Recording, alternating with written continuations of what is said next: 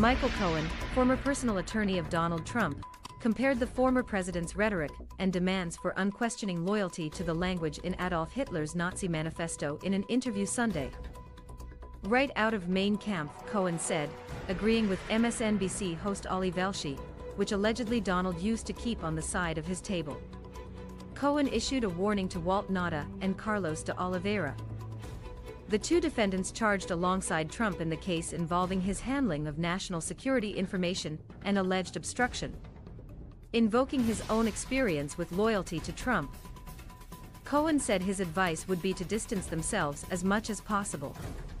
My recommendation, I've said it to Walt Nauta. He was a former military guy. I'm sure he's got a good pair of sneakers, run. And I would say the same to de Oliveira, Cohen said. Donald is not going to protect you.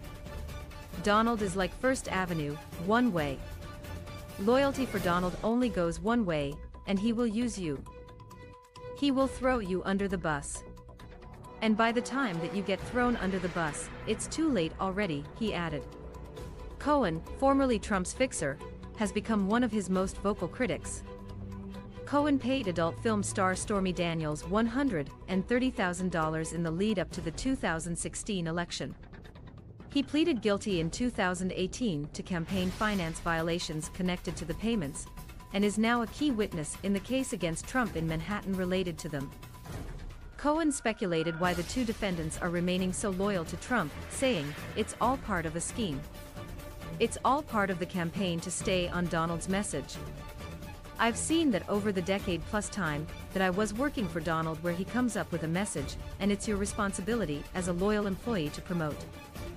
To regurgitate his message, whether you know it to be truthful or you know it to be inaccurate," Cohen said.